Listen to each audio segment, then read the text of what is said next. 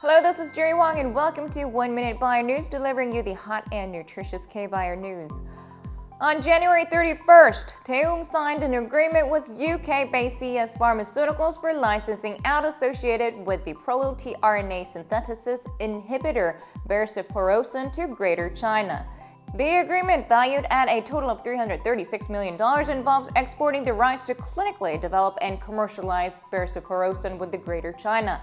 In the event of succeeding in clinical trials or obtaining approval, Daewoong will receive from CSP up to $76 million in technical fees, as well as royalties of at least a double-digit rate based on annual net sales.